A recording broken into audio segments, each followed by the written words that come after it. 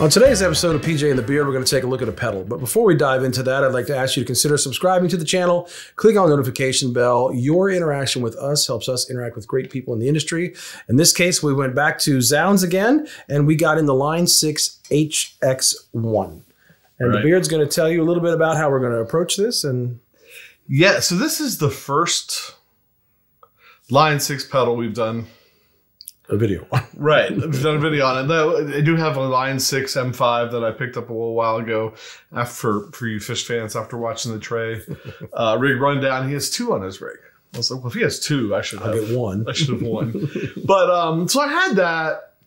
But I don't think either one of us have ever been sucked into the whole Helix craze thing that's been going on, right? So we don't run direct and we don't. So we've kind of stayed away from it. This piqued our interest because it's like, I guess what we're used to, it's one pedal, one effect. Right. Mm-hmm. It's just that one pedal has a whole bunch of effects in it, but you use them one at a time. So when I say one effect, you have all kinds of flangers, chorus pedals, rotary pedals, envelope filters, phasers, compressors, delays, reverbs, wahs, drives. You have all of these things packed into one pedal, but you only use one at a time.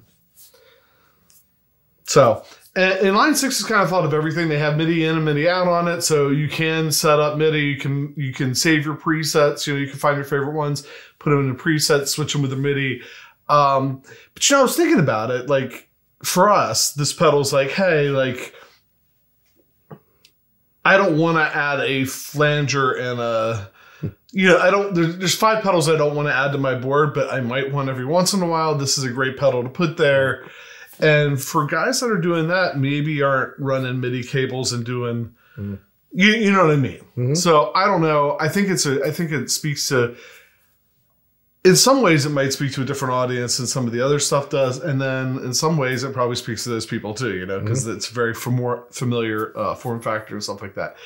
You can do, if you wanted to do it, you can do it. Yeah, well, and with each effect, there's a lot of different parameters that you can manipulate within the effect. Yeah, you have an effects loop on the back, so you can stick pedals in and then put the pedals in the effects loop before the effect or after the effect. Mm-hmm. So you might have a filter before drive in one setting, and then you might have something after drive or Leslie after the drive in another setting. So, like, the sky's the limit. You can really dive into this. Tonight, what we want to do is just... We picked out a bunch of different ones, kind of tweaked them a little bit, see how we like it, played some clips. And there's a few things we'll show you along the way. We're not going to jump into the MIDI. We're not going to jump into the effects loop. And we're probably, I mean, you can even, we were watching earlier, you can even like set up the impedance level of the input that's coming into the pedal. Like you can. Which means you could manipulate your signal chain and not have a fuzz first. You can have it somewhere else because you can, all kinds of things. You can do crazy stuff. Yeah. So let's jump right into it. Your first choice. Yeah, first choice, we went with one of our series, and I jumped on the tremolo, and I selected the bias trem, and I played the Silver Sky, which actually is not on my lap. It's back there. Trust me, you've seen it hundreds of times. Was it the bias or the optical? I changed to the bias. Oh, did you? Okay. Yes, I changed. He wasn't looking. I changed it. I actually could turn knobs and change something. Can you believe it? But I did the bias trem on the Silver Sky in position 4, and I titled this one "Not Stairway." So just know it's not Stairway.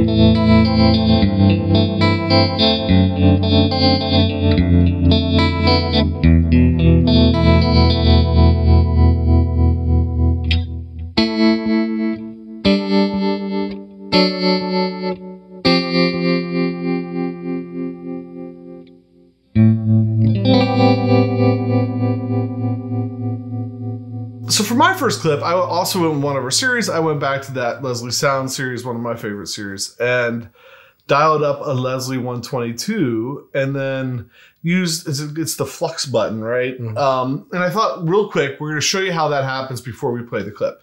So right now it's set for optical trem because, well, that's what I thought, Pat. played in the last.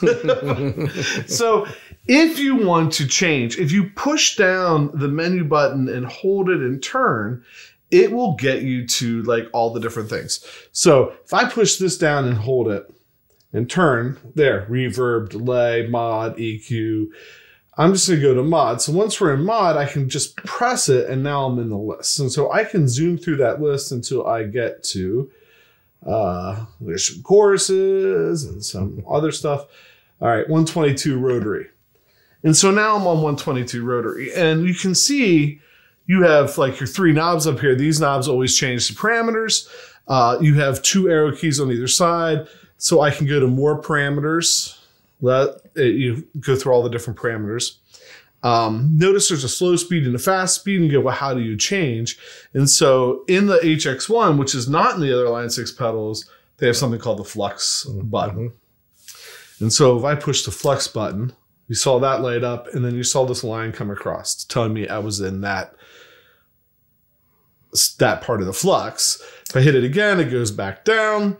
So notice if I change speed here, I can go between slow and fast, right? Well, since I'm in the Flux setting with all the way down, I'm going to hold that, set that, go to the Flux all the way up, and now you see that filled in because it is in the fast setting. So that Flux is changing between fast and slow. Real quick, just so you know, if I jump over a little bit, on time,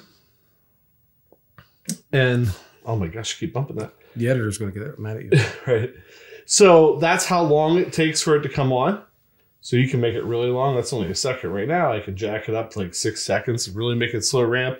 I can change the curve of the ramp so it's real fast, or it comes in slow and exponentially goes up at the end. I can change the off time. I can change the off curve. So you could make the on time totally off. So the second you hit it, it flips over. Same with the off time, or you can make it last a really long time if you want like a nice slow ramp. And I think there's also a ramp setting in that one too. But anyway, one last thing. Since our pedal is up here, and I didn't want to take my tie-dye Crocs up there and hit it. We're both crocking tonight, by the way. We try not to admit to that. Because if you ain't crocking, you ain't rocking. Right. So I used the Mission EP1 and just plugged it in, and now it took over controlling the Flux. Toe was fast, heel was slow. Threw that on the floor, and I was able to change speeds. So here's the Leslie 122 with that Leslie sound hook.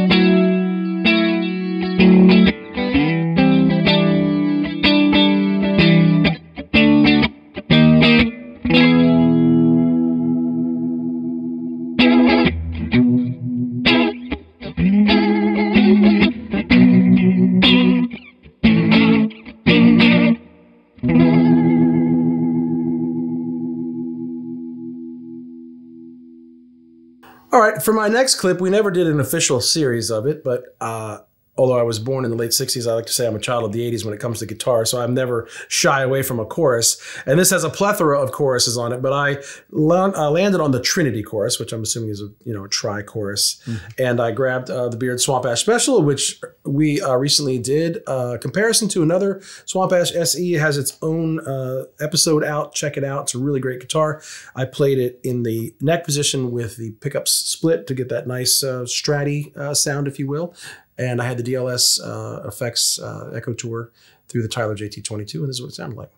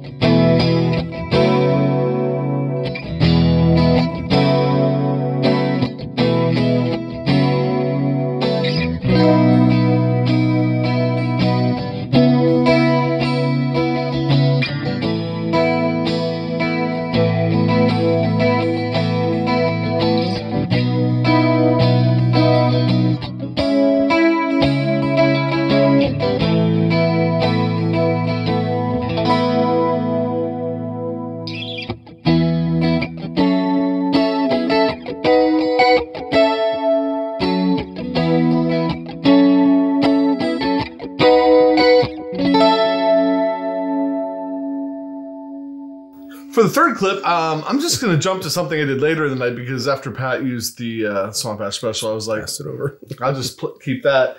And honestly, ended up in the neck pickup, the single position with this one as well. It's just a great sounding guitar. And because I had a great clean sounding guitar, I threw on the octave reverb setting, which is a weird octave reverb. And when you hear some of the low notes, it almost sounds like you got some like Gregorian monk or whatever. Behind you. Is that the right terminology? Right. Behind you singing. So pretty cool stuff. It sounds like this.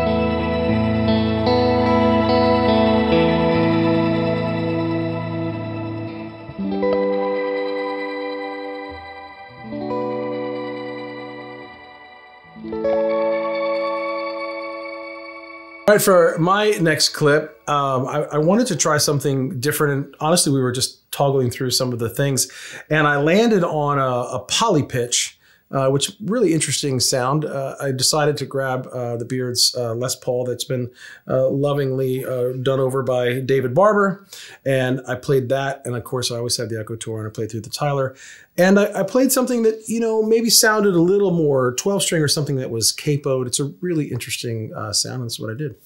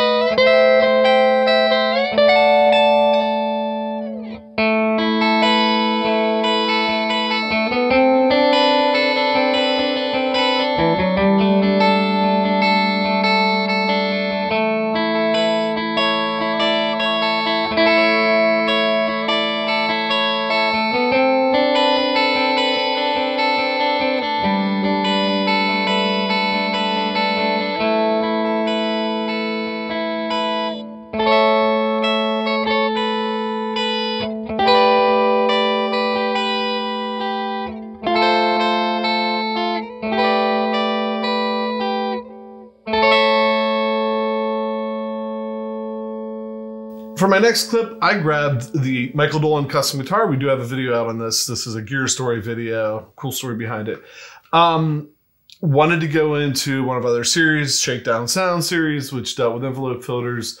I landed on the Ottawa setting. There's a whole bunch of them in there, but I landed on the Ottawa, tweaked it a little bit, played a little clip for the first time in, living memory. My wife and I went to the movies this weekend. Can you guess what movie we saw?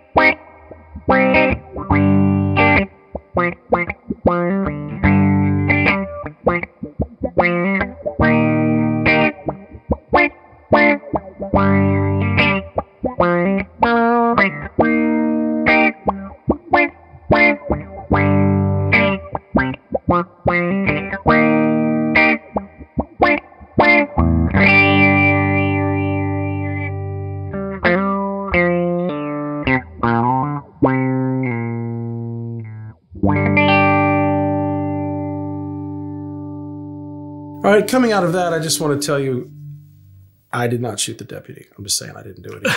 I don't know who did. Somebody did, but it wasn't me. So I went and grabbed the Silver Sky, and when we were going through the HX One, we found the batch of wah-wah pedals, and we used the Mission. Was that the EP1? Is that what it is? Yes. We used the Mission EP1 in a seated position, which is a little awkward, and also wearing Crocs, so you didn't get to see those. But I picked the Throaty. Some of them you can figure out which one they're emulating. This was called Throaty. I'm not sure which one they're emulating. I played this, and a lot of wankery ensued.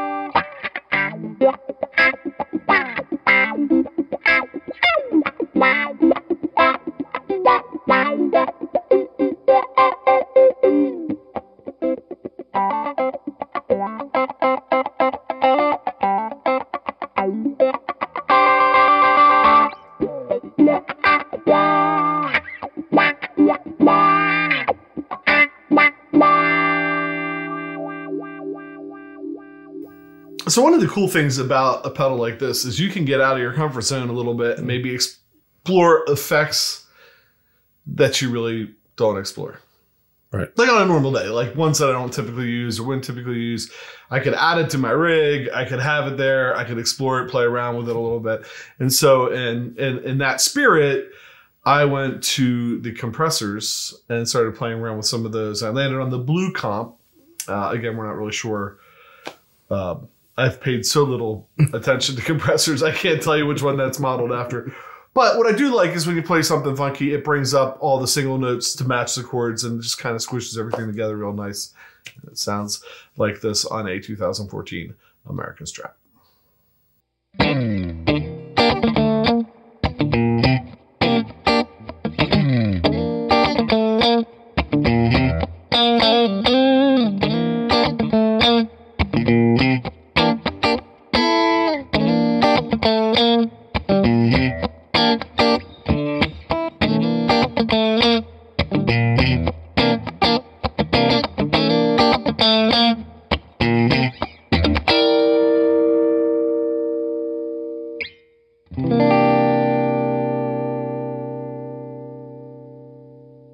So those are the clips we have for you tonight. Hey, how about some final thoughts?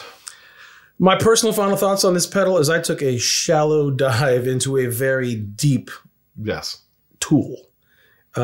Really came and twisted knobs for the first time and didn't want to twist too many because there are so many parameters to some of these things. Tried to go with some effects that we're familiar with. Some of the effects I dialed up I thought sounded good. I like that tremolo that I found. There is a lot of power under that hood there. And I'm sure with the right amount of tweaking to match your guitar, your rig, you can find all kinds of things. They even talked about using it for desktop recording in some of the things we looked at. I think it's a very versatile pedal. I think you can get a lot out of it. Sometimes I'm just a little too lazy and just go pick some analog thing off the shelf over here and turn a couple knobs and here we are. But I think it would be an interesting thing to dive into, figure out which applications you want to use it on. But you know, Line 6 stuff is really well done for sure. I think they've captured a lot of traditional sounds in there. They've emulated a lot of gear that you're familiar with. It was fun to just stuff off camera, just go through all the drives, just click to the next one and see what it sounded like. I think you'd have fun with this pedal for sure. It might spark some creativity, maybe even some songwriting ideas, things like that.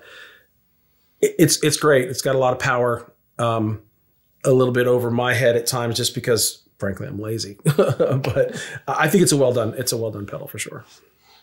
It's interesting. I said I have the M5 on my board. And for a short while, we were borrowing an air step, and I had a MIDI cable hooked into it. And I think I had 3 settings. I had a phaser, like a big delay, like a big shimmer kind of delay, not like an not what we did, yeah, like an ambient thing. And there might have been something else, maybe a big reverb. I don't know. I lost the MIDI thing. found the phaser I was using, and it's been a one-trick pony ever since. The phaser sounds amazing on it, by the way. The phaser on it sounds really good. I imagine the sounds in here are very similar to probably the sounds in those old pedals, updated a little bit, whatever.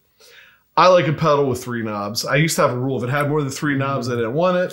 And when you click and get in, you got your 3 knob parameter knobs there. And then I found little arrow buttons that opened up a whole new world of things. And then there's settings and all kinds of sub-menus and stuff.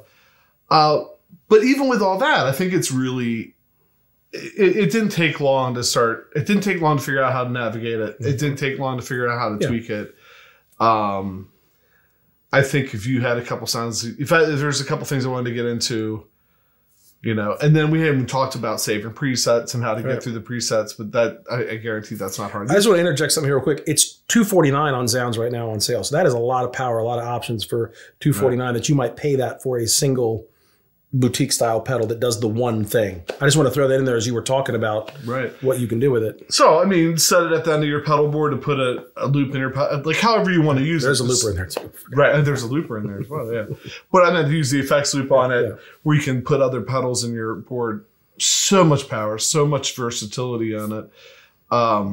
So at the end of the night, this was really our first kind of dive into it. At the end of the night, I think we recorded 6 sounds that I thought were fun. The 3 I did were fun. I would love to click on that octave setting that I did and play that next time we're playing live and throw that in just to see the lick speed on the other side of the stage. But yeah, I mean, good stuff. You know, check it out. Line 6 HX One. If you've never dipped your toes into the Line 6 stuff, like us, this was not intimidating to start off. Right. And so it might be a good place to start if you want to get into that ecosystem. And it might be a good place to start if you've been avoiding that ecosystem, but you do want a nice multi-effect pedal at the end of your board that doesn't take up too much room and gives you a lot of power. So that was good.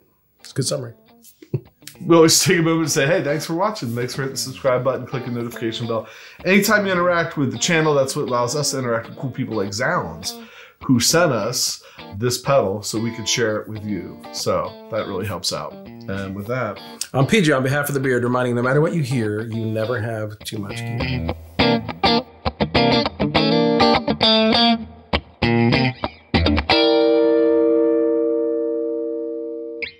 gear.